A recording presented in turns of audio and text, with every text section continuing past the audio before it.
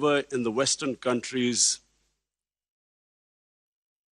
people blaspheme our prophet, peace be upon him, I always felt that the response from the Muslim Ummah, the OIC, I always felt it was lacking. And therefore, I wanted to use this platform that the OIC owes a responsibility. Us heads of the states, we have a responsibility to the Muslim world.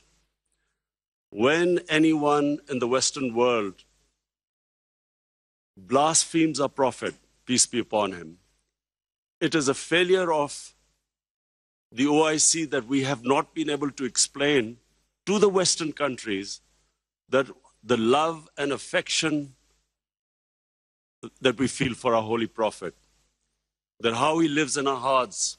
It was up to us to explain to the Western people that the amount of pain they cause us when they ridicule or mock our holy prophet.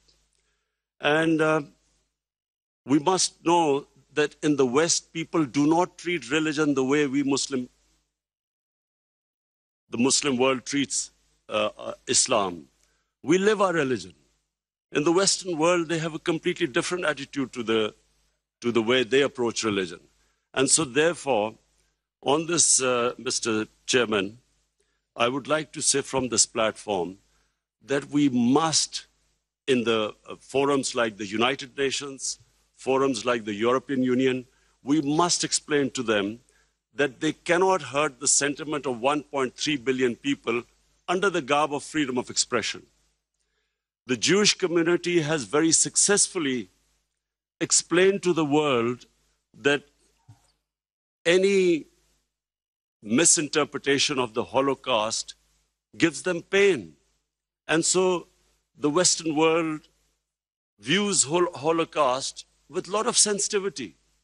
But that sensitivity is lacking when they come to talking about our Holy Quran or our Prophet, peace be upon him. So I feel that this forum must take it upon itself to explain to the Western world through these forums what it means to us and how we love and respect our Holy Prophet. Secondly, the Western world has very, through ignorance partly and willfully, they have equated Islam with terrorism or radical Islam with terrorism. I feel that this has done a tremendous amount of disservice to the Muslim community. Religion has nothing to do with terrorism. No religion allows killing of innocent human beings. But by doing this, two things have happened against the Muslims. Number one, it has led to Islamophobia.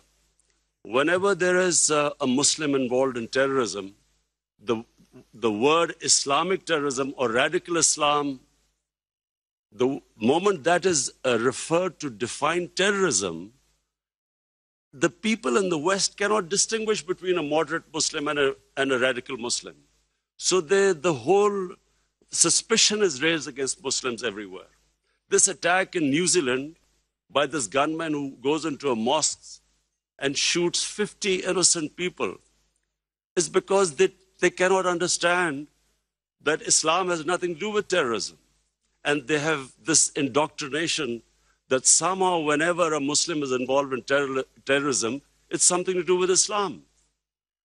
Before 9/11, 80% of the suicide terrorist attacks were by Tamil Tigers. But no one blamed Hinduism for it, and quite rightly, because religion had nothing to do with it. It was a political struggle. When the Japanese in the Second World War indulged in kamikaze pilots who blew themselves up on American ships, but no one blamed the Japanese religion for it. So this is my second point. I feel that it causes Islamophobia because we, the heads of Muslim states, have not been able to explain to the West, not powerfully enough, that Islam has nothing to do with terrorism.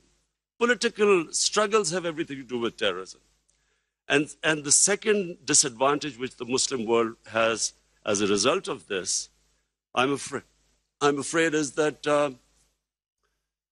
Muslim freedom struggles or Muslim freedom political struggles are delegitimized when they are termed as because of Islamic radicalism.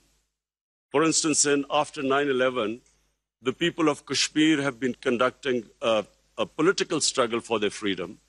But after 9/11, it was oppressed, calling it Islamic radicalism and Islamic terrorism. Similarly, the Palestinians. After 9/11, the Palestinians were oppressed, using the Israeli government used the word Islamic terrorism. So this is my second point. I feel that from this forum, we must take a stand. We must de-link terrorism with Islam. My third point, Mr. Chairman, is about the Muslim world not paying much attention to science and technology. We have an organization called ComStech. I feel that we are on the verge of another industrial revolution with artificial intelligence and blockchain, new technologies coming in. We must not be left behind again. And I feel that we as a Muslim world must spend more of our resources in strengthening ourselves in this field. We must pay more attention to education, to quality education, to universities. Despite having all the resources, I'm afraid we lag behind.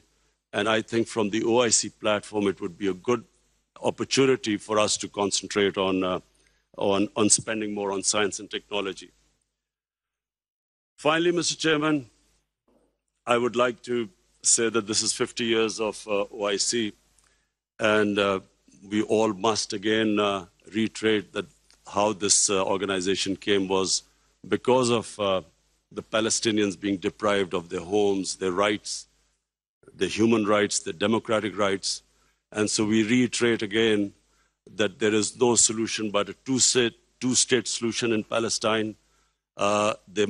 East Jerusalem must become the capital of for the Palestinian people. And the Golan Heights must be returned as the 1967 borders, which all the international conventions, the United Nations resolutions say so. Similarly, I feel that in Kashmir, the people of Kashmir, again, have not been given their right to self-determination, as was guaranteed by the world community in 1948 through a UN resolution. The people of Kashmir recently have suffered a lot of oppression, and I do feel that us as a body, the OIC, must stand with the oppression that is going on in the Muslim world. I finally want to thank again King Salman bin Abdulaziz Al Saud for his great hospitality. I especially want to thank we had the great opportunity to go into to visit the Rawza Rasul in Medina yesterday, and from me and my delegation, we want to say that it gave us the greatest happiness and pleasure to be able to visit the mosque. Thank you very much.